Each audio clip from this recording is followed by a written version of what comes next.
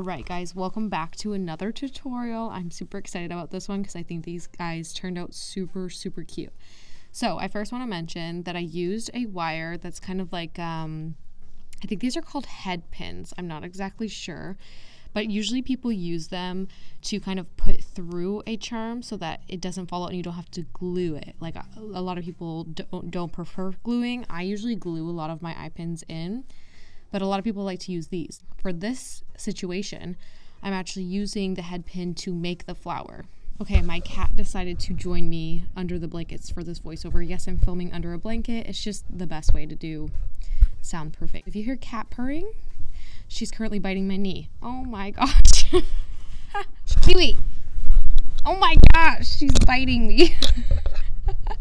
I do have a 11-week-old kitten. If you want to see more about this cat, I have a vlog channel, so check out Meg's Designs for more of Kiwi.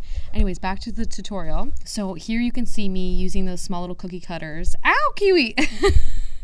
Here you can see me using the small cookie cutters to make petals, and I kind of just... Ow! That hurts.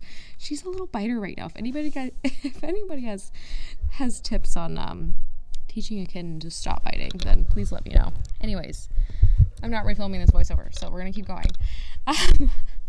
Here you can see me kind of forming the tulip, and I use chalk pastels to kind of just add a little bit of texture. For the yellow and the pink, I just use like a darker pink and then like an orange for the yellow chalk pastel to kind of change it up. Kiwi, do you mind? So yeah, it just kind of gives a little bit of dimension and yeah, more texture to the tulip. I had to mix the color green to make this like kind of almost like muted lime green, I'd like to call it, because it's not quite lime green, but it's also not like a sagey green. It's kind of a little more vibrant to get the perfect tulip color that I wanted.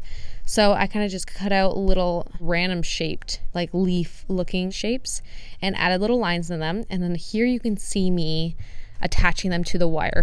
So make sure you're using like a stronger clay for this. Like I talked about in the last tutorial, use Emo Professional. I find that's like the strongest clay. And you can see me baking these. Make sure you're baking them to your directions on your clay. I did use UV gel resin for the petals because I wanted them to not break at all. So UV gel resin is like the strongest kind of glaze that you can really use for stuff like this so it doesn't break.